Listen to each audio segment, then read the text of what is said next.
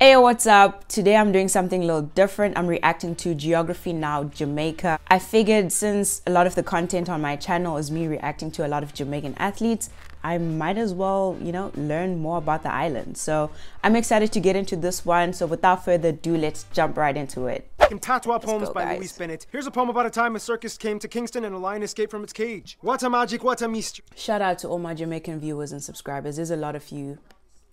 Like when I look at my analytics, a lot of viewers are Jamaican, or from Jamaica. And bust the cage door down, the lion jumped the wall, and not a soul done holla out, and not a soul done bawl. Okay. The lion mingled with the crowd and prowled from west to east. The people sitting calmly and salute the king of beasts. I love patois. My patois comprehension is decent because I just watch a lot of like Jamaican athletes and like their vlogs and stuff. So I be hearing them when they speak speak patois. So my comprehension is decent, but I'm not gonna sit here and pretend like I know how to speak it. But how did he do? Let me know down in the comments. Iconic Caribbean nation to ever hit international mainstream pop culture. So many things to talk about. Let's just jump in it.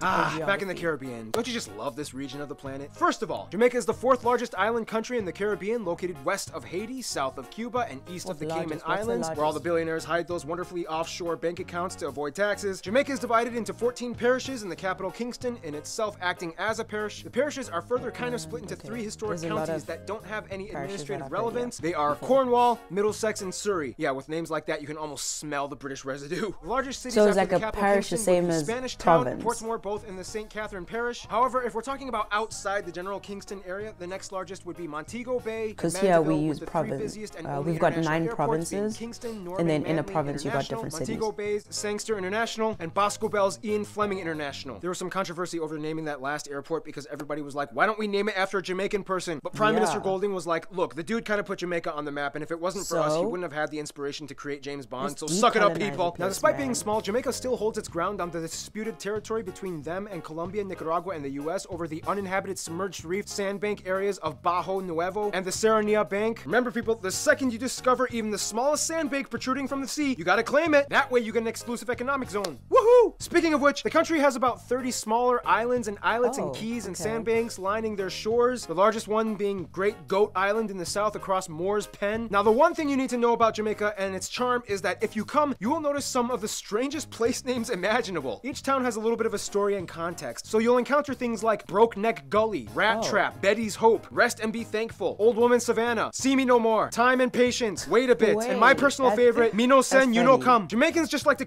That's funny because here in South Africa, we do the same thing. A lot of like our people, underprivileged, government doesn't take care of them, they displaced. So when they create their own little, when they build their shelters and create their own little communities, they name the places after a person or like a significant event.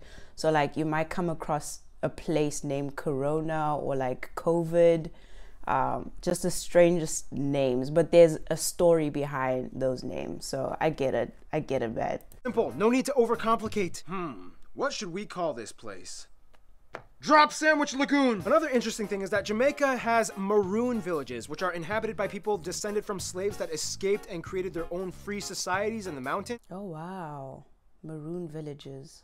These villages would eventually play a strong role in Jamaica's history, and in a future episode, Sierra Leone, but you'll just have to wait like 47 years for that episode. Today, they kind of hold like a slight autonomous and separate role from the rest of Jamaican culture as they live in secluded areas holding on to ancient African traditions. Otherwise, some top notable spaces of interest might include Hero Circle, glistening waters with bioluminescent organisms that light up, Windsor's Fire Spring, you can literally light it on fire, Sunken Pirate City, Floyd's Pelican Bar made of driftwood, Dolphin Cove, the Bob Marley Museum and Mausoleum, Dunn's River Falls, Reggae Beach, Cool Runnings Water Park, Mountain River Cave with Taino and Arawak paintings, I wish Mystic you would Mountain see Rainforest, this stuff. bobsledding in Ochos Rios, Martha Bray River with wooden rafts, and like Irie Blue Hole and Secret Falls. Yeah, I'm still kind of mind blown over that fire, water, and glowing lagoon place. That's just proof that Jamaica is thriving with magical natural wonders, which brings us to...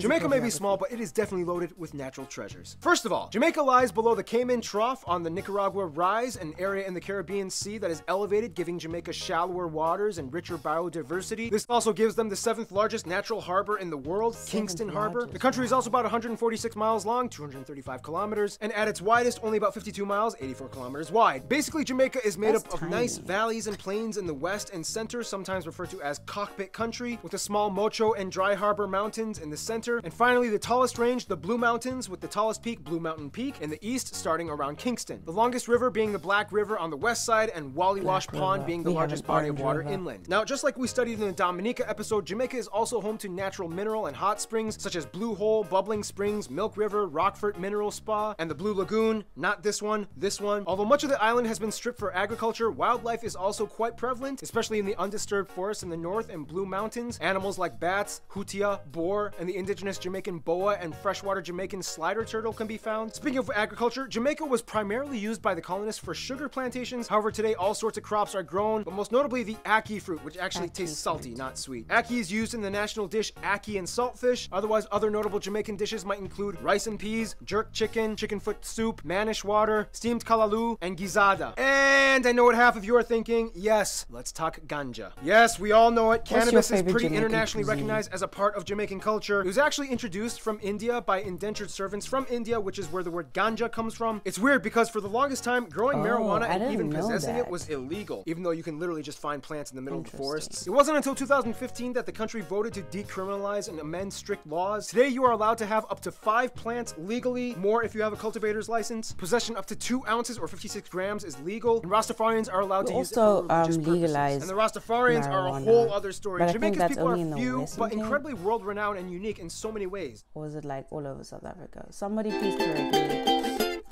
But we also Jamaica lives by the motto, out of many, one people, attributing the unity to all the cultural pieces that have made them who they are today. First of all, the country has about 3 million people and is the 3rd largest Anglophone nation in the Americas. The vast majority of Jamaicans identify as black at over 90%, about 7% are mixed, and the remainder are actually mostly made up of Asians, not whites, like the Chinese and Indian Jamaicans, with whites following after, mostly descended from British colonialists, and other people groups following. And the coolest thing is, they all speak in a Jamaican accent. Here's a white guy and a Chinese guy both born in Jamaica. Yeah, I come from Jamaica. We come from the western part of Jamaica. Can't really tell you where we come from. This is so trippy to me. Okay, this is probably very ignorant. It's so weird seeing and hearing a white person first calling themselves Jamaican, 2, speaking in a Jamaican accent. My brain just can't like calculate or make that make sense. It is the strangest thing ever. Tell you where we come from down there though, because I don't know where we come from. I'm Jamaican. Well, if people don't believe me, them don't believe I come from Jamaica because I'm Chinese. Yeah, that was pretty cool, wasn't it? They use the Jamaican dollar as their currency, they use the type A, B, American-style plug outlets, and they drive on the left side of the road. Now, even though they have a small population, Jamaica has probably made the biggest global impact for Caribbean culture out of all their neighbors. In the quickest way I can summarize their history, Tainos and Arawaks, Christopher Columbus comes in and calls it Santiago, slaves come in from Africa, Brits come in calling it Jamaica, slavery abolished in 1838. The Brits were like, dang, we need cheap labor since the slaves are free. Oh yeah, let's do the same thing we did with Guyana. Come on, Indians and Chinese! Finally, Jamaica gained independence in 1962, however, they still fall under the Commonwealth as a constitutional monarchy, where Queen Elizabeth still remains the technical head of state, but nobody really sees her as like the head of state. Now, due to Jamaica's relative isolation from the rest of the Antilles, Jamaica had to kind of develop their own unique style of customs and traditions. For one, Christianity has played a huge role in Jamaica. Jamaica also has more churches per square kilometer than anywhere else in the world. Contrary to popular belief, Rastafarianism, although started in Jamaica in the 1930s, only makes a small minority of somewhere around 5% of the population. If you don't know anything about Rastafarianism, basically it's an Afrocentric belief system that takes inspiration from the Christian Bible, as certain rituals and doctrines like the one we discussed in the Ethiopia episode, in which they believe that Haile Selassie was the Messiah, yada yada yada. If you're interested in learning it, just Google it. I wish it was that easy. I wish I could just do that for every episode. Just Google it. Jamaica. Done. Second, we all know the biggest source of global influence for Jamaica would be the Rastafarian culture and religion is very popular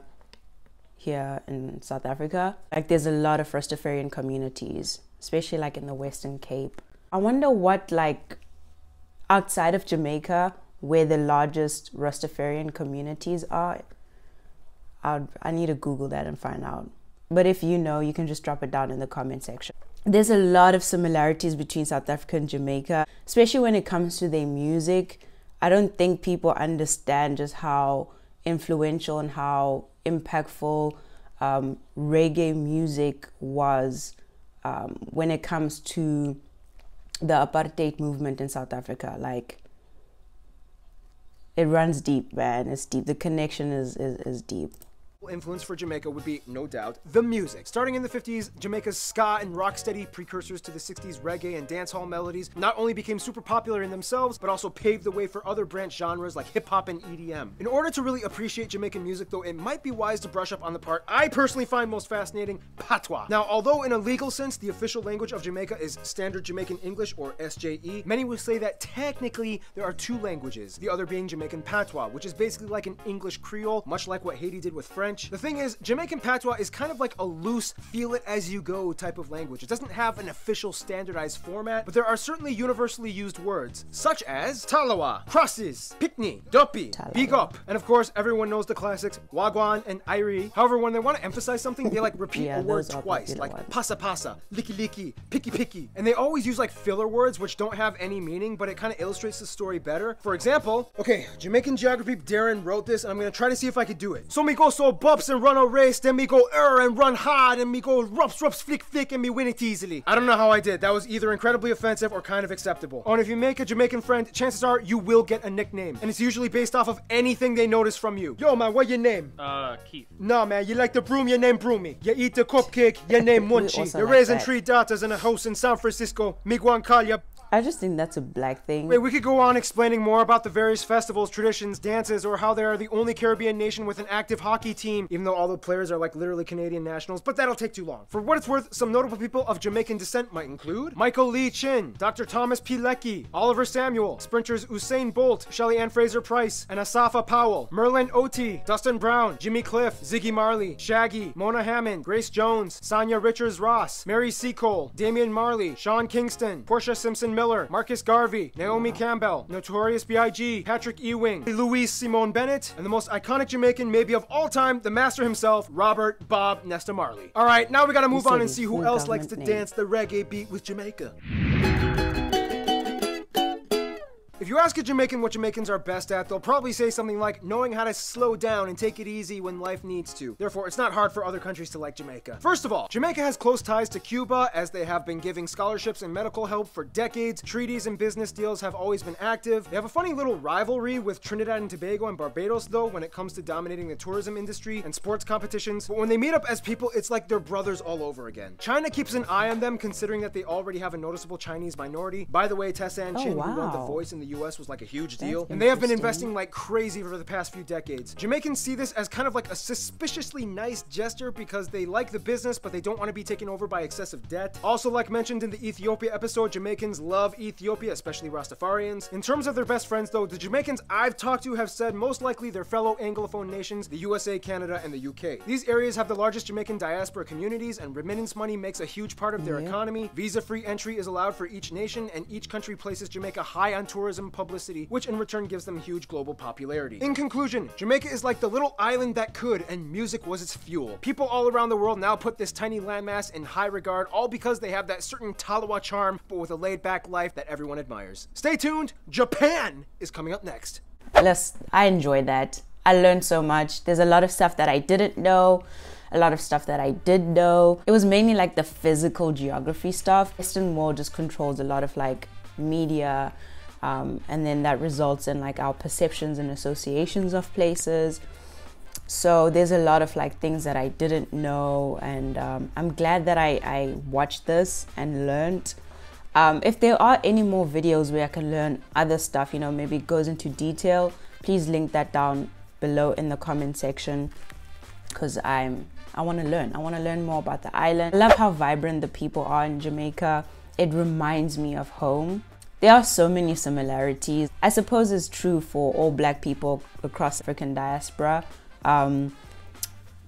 There's something, you know, that connects us, even though we are on all 4 corners of the world. Hopefully one day I'll be able to travel to Jamaica, because I'd love to see the island for myself, because I know these videos and these images that we see don't do these places justice.